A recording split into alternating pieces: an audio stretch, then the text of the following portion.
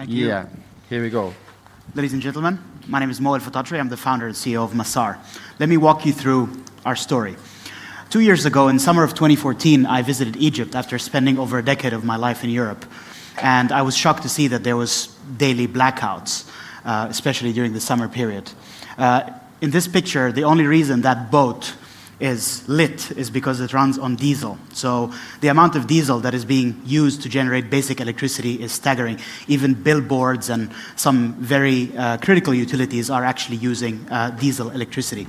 So I basically came back to Europe and I started thinking that, with a place that, if a country like Germany with about 40% of the solar irradiance can generate so much from solar, what is the potential for a country like Egypt?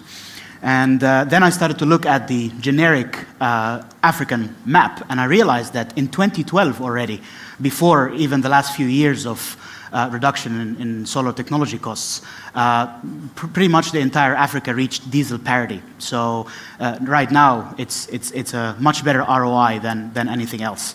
So we joined Rockstart. We are alumni of the 2015 batch.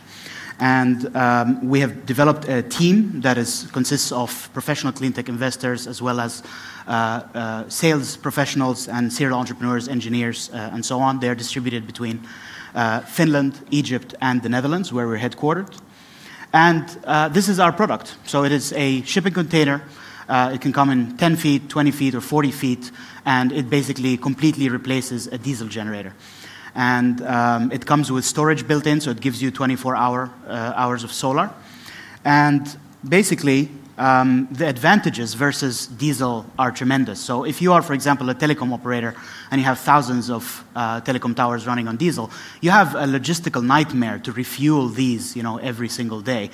In fact, we have heard about telecom operators in a country like Nigeria that are basically divesting their telecom towers just because the OPEX is so high of running it on diesel. So this solves a direct problem there. Of course, many of the African countries have foreign currency problems, so even getting that diesel into the country is actually a challenge, and it doesn't make any sense when there's so much sunlight. And this technology can be used in a variety of ways, of course, B2B, industrial and commercial clients, but at the same time, it can also be deployed in rural villages. And in fact, that's how we started. We crowdfunded our prototype last year, and we deployed it in Mali, West Africa. It's been powering a village of 1,000 people ever since. We will be focusing on the B2B segment because we think these are the early adopters who have a real pain point, and once the cost of the technology goes down, I think we can benefit more the rural villages. So basically, at the moment, our customer surveys show that they are producing their diesel electricity at a cost of, $30 to $60 on average. And our solution can produce it at much less. Now, this is what we charge. This is not how much it costs to produce the electricity.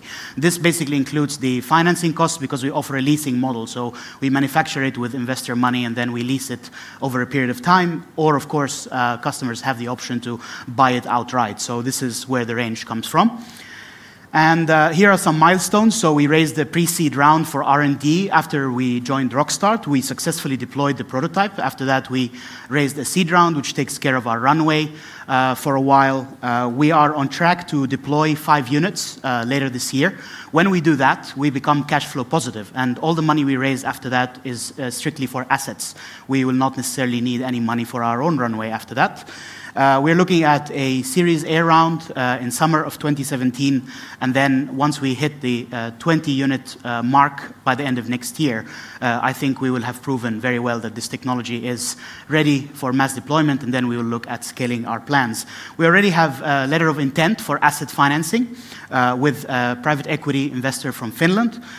We are in talks with the government of Egypt about rural villages that need electricity, as well as one of the largest telecom providers in Nigeria that have 10,000 telecom towers that have a very strong diesel problem. We have developed a number of partnerships. I'm glad to say that, in fact, this morning I came back from Silicon Valley. I was attending President Obama's Global Entrepreneurship Summit, and I'm glad to announce here that we will be joining Facebook's Open Cellular initiative, which is aiming to develop last-mile connectivity coverage to rural communities. So every box that comes out of us will come built in with an array of services and not just basic electricity. We're also members of Solar Power Europe and also the German Solar Association. And this is a huge market. Africa is as big as USA, China, and 18 other countries, as you can see. And we think that the sun continent needs to be powered by the sun. Thank you very much.